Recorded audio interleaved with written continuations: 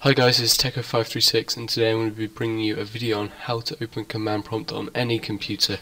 This will work on any computer. Okay, so the first and easiest method is go to start, type in run.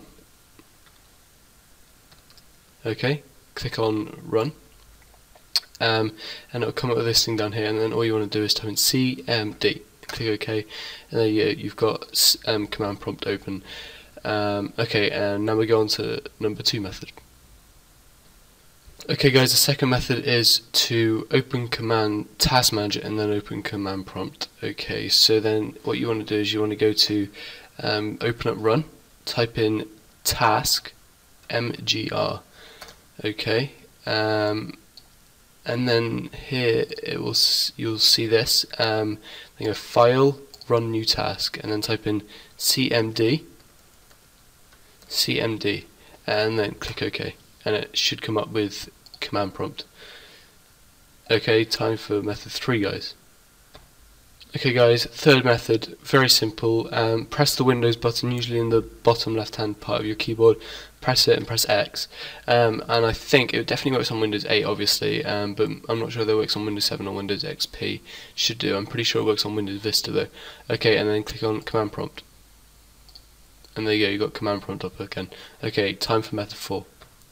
Okay guys, method 4 now. This is the most complicated, but it is guaranteed to work. So what you want to do is go and open up Notepad, just type it into, oh my god I can't type it into start, and then all you're going to type in is @echo cmd.exe pause, and then you want to go file, save as, and then I'm going to type in test1, and this is important, you got to type in test1.bat, save as type all files, okay, and then click save, and now exit that, and then here it is, test1 opens up command prompt. There you go, all ready for you to use. Okay, now I'm going to show you how to open up command prompt with administrative privileges.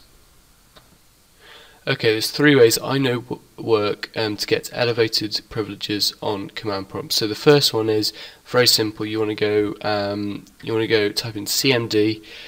So you've got, if this is on Windows 8 only by the way, right click, run as administrator, yes, there you go, administrator, command prompt.